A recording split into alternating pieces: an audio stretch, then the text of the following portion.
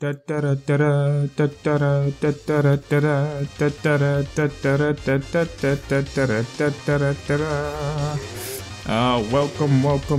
back to Sultan Sanctuary. Previously, I think at the end of the last episode, I had been chatting about the Mad Alchemist, how the general design of the boss I didn't actually like so much. The whole DPS race, if you don't have a certain amount of damage, you're gonna have a tough time. If you have a set amount of damage, is one of the easiest bosses in the game.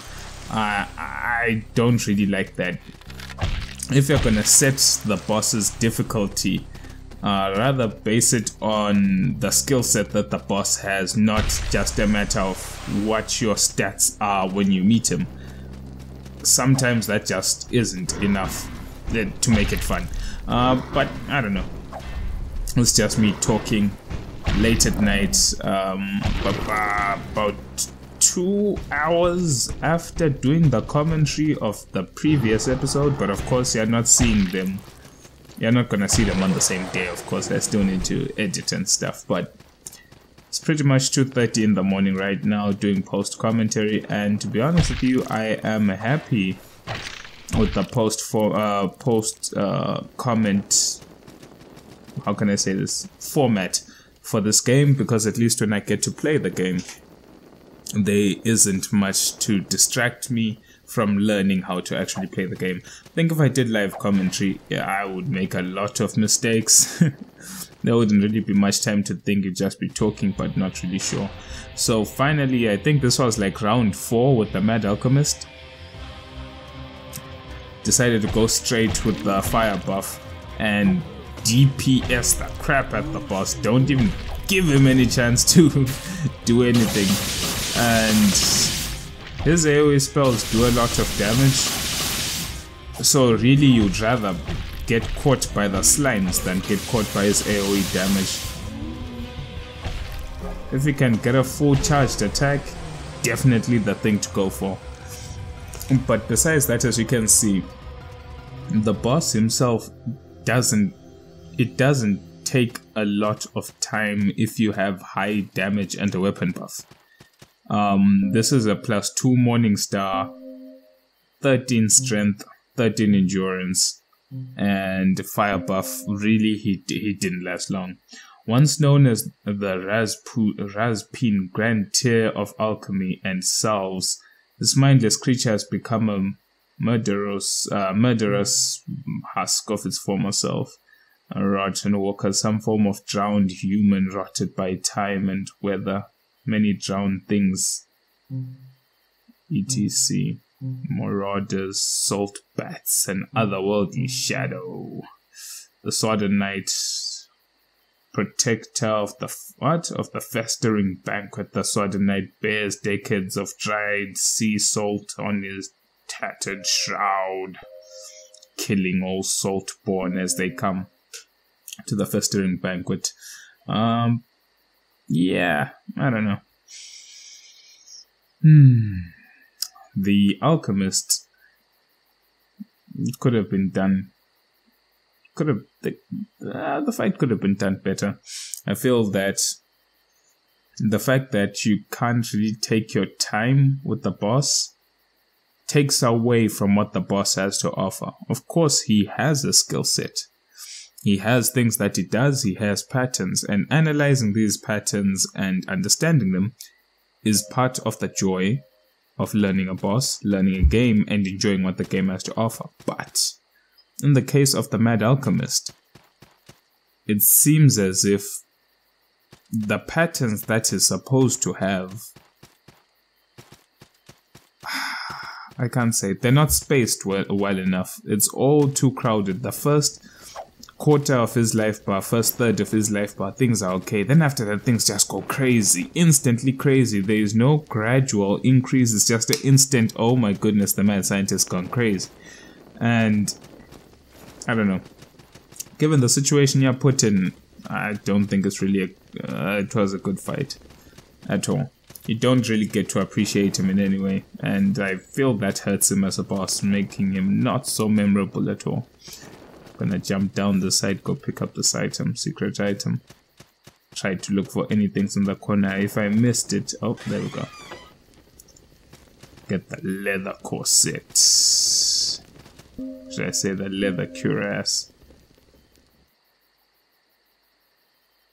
In the old style, iron is rare, but skilled leather workers nonetheless make some cool ass cuirasses. Good slash and fire resistance, good holy arcane resistances. Are rather light, but not very light. Interesting little piece of armor. Not sure if it counts as a light armor set or a heavy armor set. I don't, because the thing is, it's not exceptionally light, but it's not heavy either. I think it's 9 points of weight for the cuirass itself, the chest piece. Let's take the vow of the stone roots, get that achievement, make an offering. I believe I got a guide in this particular section, a guide and a blacksmith. I'm not too sure. One thing I would like to know about cell swords is that I understand that the cell sword is used for co-op. If you have a cell sword in the sanctuary, you can speak to him and then you can do some local co-op. But if there is no local co-op, hold on. Hey, I love alchemy ingredients, ashes, tusks, horns, ears, old life for new, I always say. Every alchemy requires 4 things: an original, an ingredient, a catalyst, and salt. An original is the thing we're performing alchemy upon, could be a sword, axe, whatever. An ingredient is what determines the results and usually contains some remnants and a memory. Ears are my favorite. A catalyst is what drives the reaction. Catalysts are usually the hardest parts to come across, but they are oddly common here. And salt is salt. Salt powers the reaction and is consumed in the process.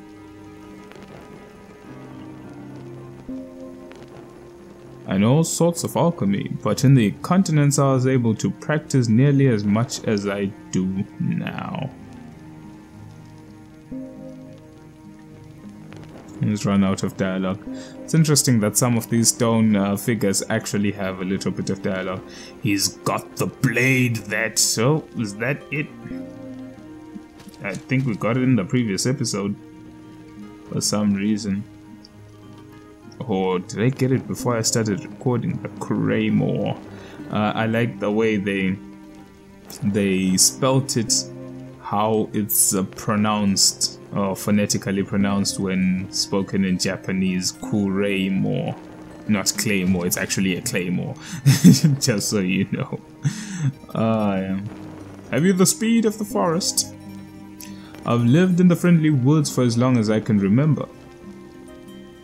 The woods here are treacherous. Well, fix that, won't we? I've lived in the friendly woods for as long as I can remember.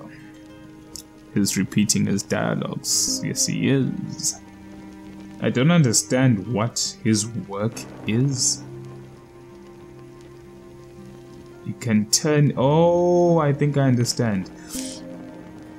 He has work in the sense that he wants certain things. So 3 rotten walkers' ears will probably give you something for them.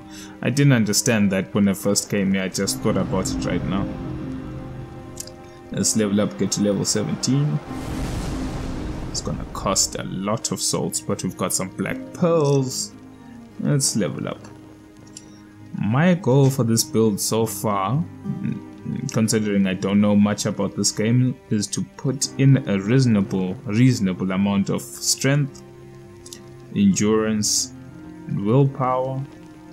Well, at least enough willpower to wield a heavy armor set, but still be able to roll at a very decent speed. And then strength and endurance, of course, for the damage and the stamina. Whatever points we have left after that, and probably pump them into wisdom. Probably look for some prayer weapon buff of some sort.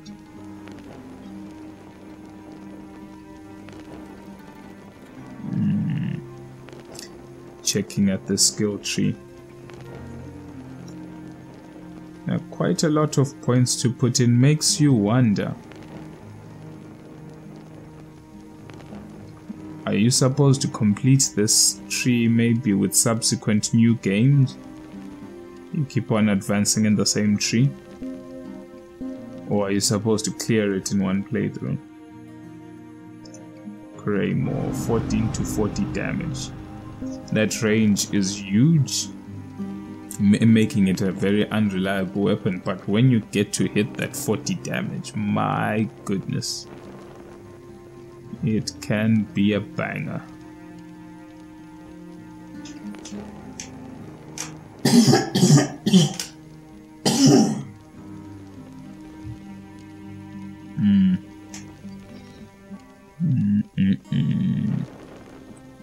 Endurance, willpower.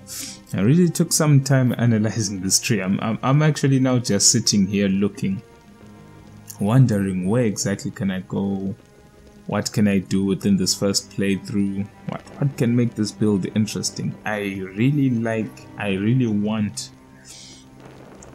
a big strength weapon, something that hits very, very hard.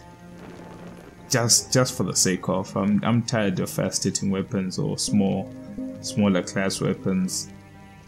Tired of long swords. I don't know. I spent literally the whole of my Dark Souls 3 playthrough using long swords. When I lost my save, I went back to using katanas. Katanas and twin blades. All these small blades I've been using for so long. I think the last time I used a relatively big weapon was my playthrough of Dark Souls 1, I believe. The first playthrough of Dark Souls 1 that I uploaded was a Demon Great Axe build with like 50 strength. I'm not too sure. Not 50 strength, maybe it was even 40. I remember I was always two-handing a Demon Great Axe. It really did a buttload of damage if you got a hit on that. But then my second playthrough of Dark Souls 1 went back to long swords. Oh well. Now we're using the Claymore as our two-handed weapon. We're still gonna use the same charm that increases damage. Hopefully you get to see some of the sweet damage that we get to deal with the Claymore, but the problem is the swing speed is quite very slow in comparison to the Morningstar. So in that regard, maybe instead of using the charm that increases damage, it might make more sense to use the charm that increases attack speed, because the damage is already very good. The charm makes the damage ridiculously good. But still, if I'm one-shotting enemies while using the weapon charm, and I'm one-shotting enemies without the weapon charm, then there's no real reason of having the weapon charm until I find weapons like enemies that I can't one-shot. But pretty much we're gonna be using the Claymore as our two-handed weapon of choice. And gonna be using the Morningstar in our one hand. I think I died here. Yep. Dead. Be using the Morningstar in one hand, Claymore in the other, but there are some cool one-handed weapons that I've seen in this game. I've even seen, let me not spoil it, but I've seen something very interesting that I'd like to try out. But in terms of two-handed weapons, we'll be definitely using the Claymore for now. Definitely.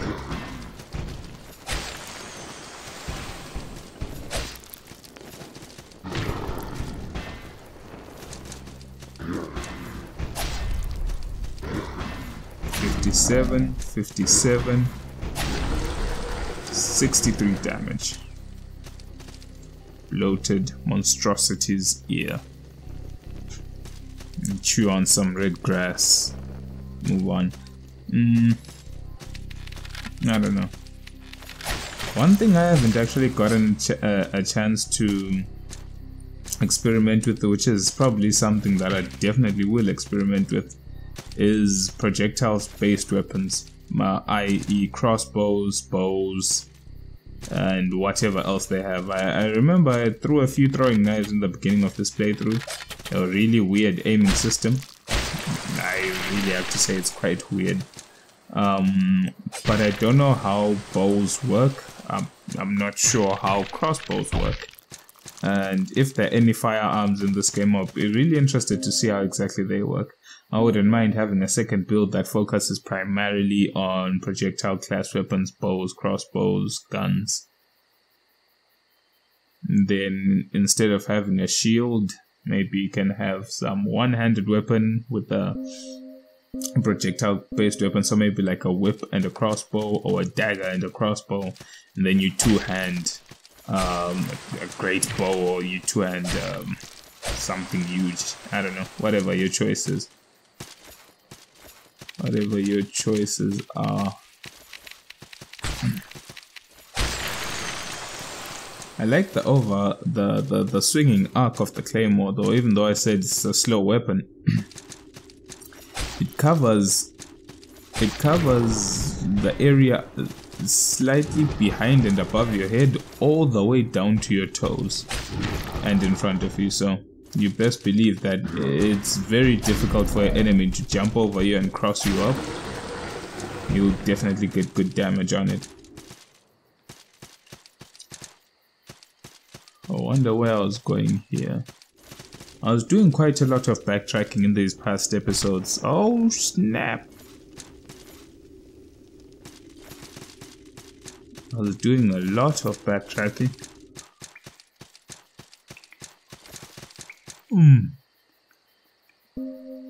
But for what reason, I'm not sure. Evanescent. That's a level 3 light armor. I wouldn't mind trying it out, I guess, at some point, depending on how this build goes. But it's definitely not certain for now. I don't know. It's very tricky. We're trying to find a way to figure out the lore of the game. We still have to figure out where this guy's piece or parcel of earth is, how to get below this particular ramp and deal with that, and then figure out what's the story of this game, exactly what's going on. I don't know if we're still looking for the princess, if that's still a thing.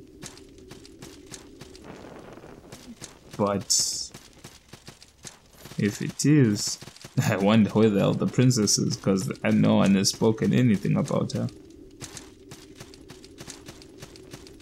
Still need to find a way to use his obelisk. Well, I know the way, like how exactly they're used, but still need to find the person who will grant us the ability to use them. Traverse with the obelisk.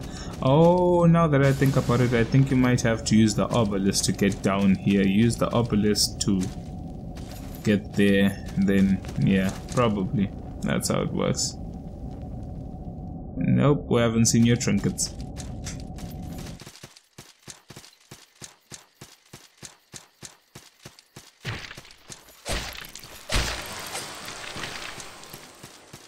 These slimes really have quite amazing physical damage resistance, whether it's slash or bludgeoning, it doesn't matter.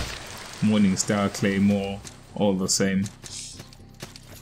Probably just weak to elemental damage.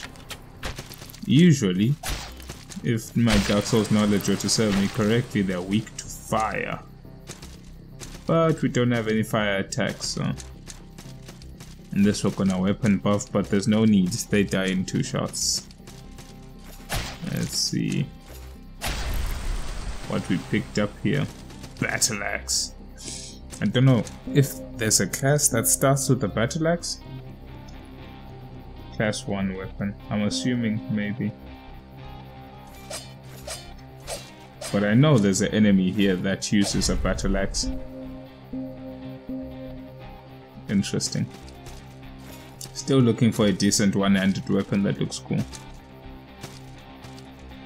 I don't know how the katanas in this game function, but I wouldn't mind seeing one. Or is it possible to dual wield? That's one other aspect that it's got me thinking.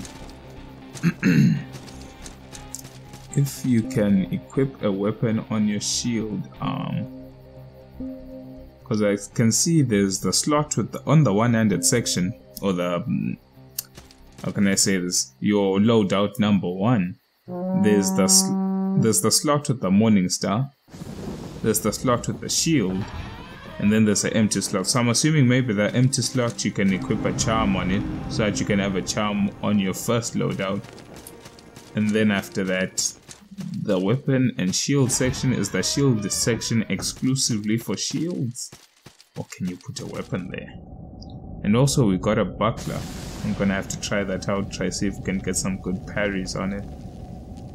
But besides that, I think that will be it for this particular episode. Thanks for watching, and I will see you next time.